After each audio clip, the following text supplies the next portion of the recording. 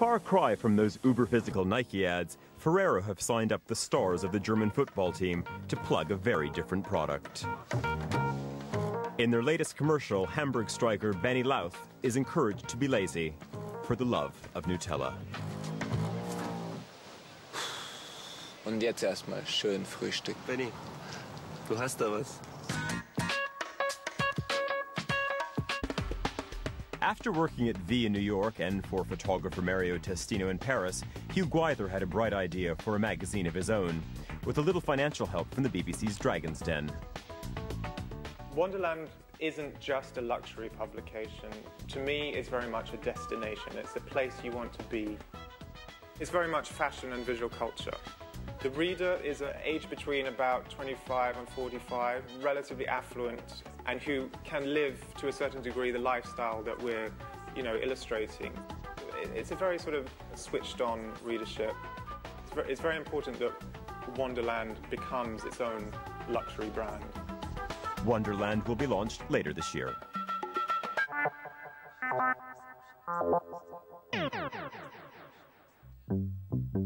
On Holland's VPRO channel comes Kakers, a series of amusing, impenetrable short films and animations. Inspired by the fluid format of 70s TV, it's designed to teach Dutch children visual language. When it comes to sugary pop, the Koreans are the calorie kings. But in the video for their latest release, using that old cute chicks analogy, Roller Coaster explore the dark underbelly of life through the medium of thumping disco. Sunsick is out, now on import.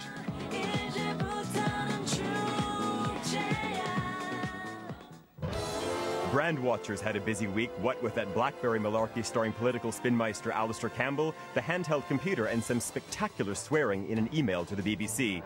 BlackBerry's intuitive software kicked in to help with the swear words, but couldn't help Campbell with the word political. Will this latest silly fuss help sell more BlackBerries? And IKEA's marketing department must be wondering if they've experienced the UK's first brand riot when 6,000 customers turned up for the opening of their new Edmonton, North London store.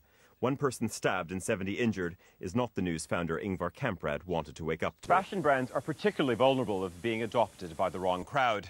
The industry is still chewing over what went wrong recently for one British fashion icon and what the broader lessons are for those whose job it is to build and protect those big names.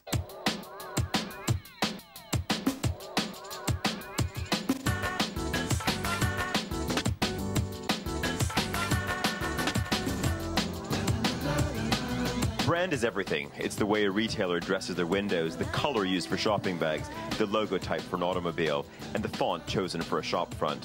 For the fashion industry, it's an exercise in total control, where nothing is left to chance and attention to detail verges on the obsessive.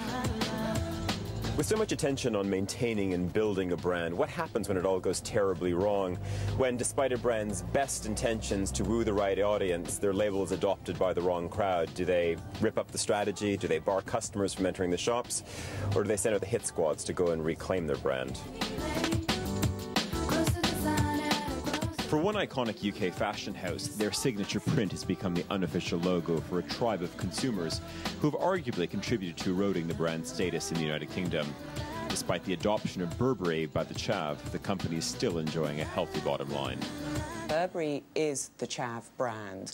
Burberry signifies membership of this club, and this club signifies, in some ways, something not dissimilar to kind of trailer trash, white trash in the US. It's a similar sort of feel. It's very sad when a brand makes a mistake of associating itself so strongly with one actually very small signature, and it provided an entry-level product, so a customer could come in and buy a piece of the brand, and that was what it was all about. A baseball cap. A baseball cap, a scarf, a baby buggy, and on we went. And I think there's clearly a case of, the wrong crowd picking on a very, distinct logo and holding on to it.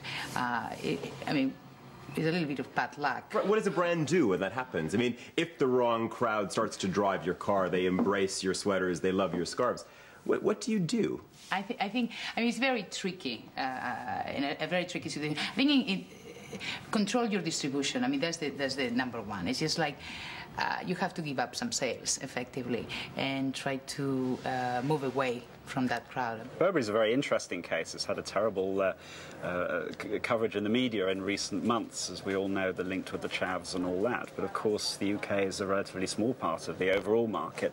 And of course, the way we look at fashion brands does vary from region to region around the world. So in much of Asia, there is still a greater interest in the sort of logos that we were all excited about a few years ago. And Burberry is a very, very strong label with immense potential in Asia. And the fact that it's having a bit of local difficulty in the UK doesn't really have much to say about its global performance.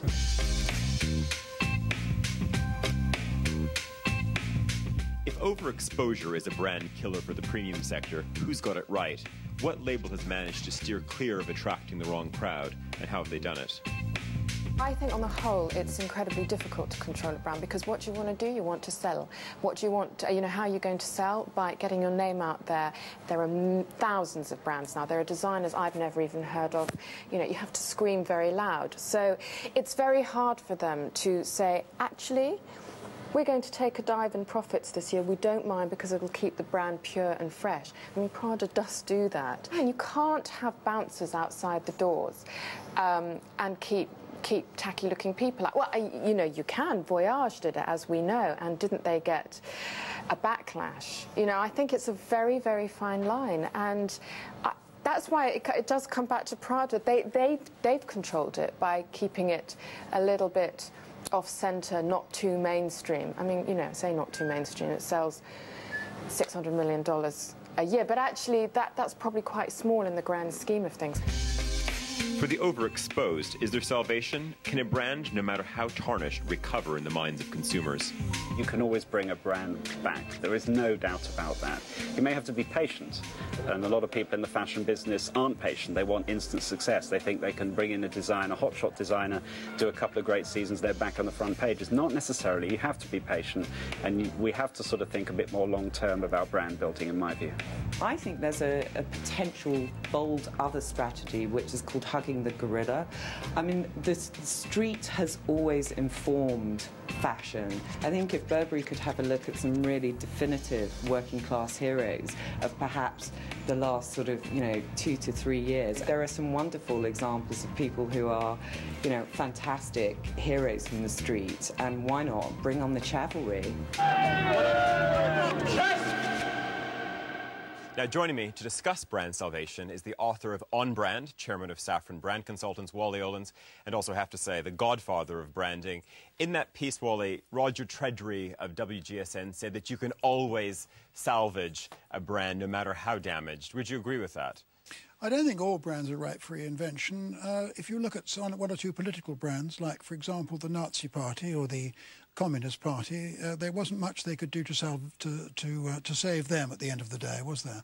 So I think that if you think in terms of the reality behind the brand, if the reality behind the brand really collapses, then of course you can't save the brand. So I think that in the case of a fashion brand, provided you change the reality so that it gets in line with what people actually want, then there is a good chance that you can change it. But you've got to be clear that the image and the reality are in line with each other. If you look at Burberry specifically, there was several solutions offered up in that film.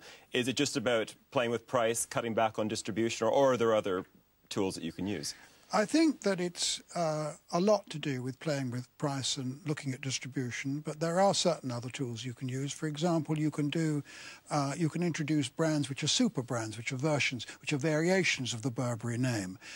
You can do things about design and cutting-edge design, which will mean that you will focus on a certain type of audience and you won't focus on other kinds of audience. So there are lots of mechanisms that you can use, I think, to bring the brand back. And I think that Burberry's not really in serious danger at all. They've got a lot of opportunities of changing things and getting it right back to where they ought to be. On the point of national identity, you're working with Poland, I believe, at the moment.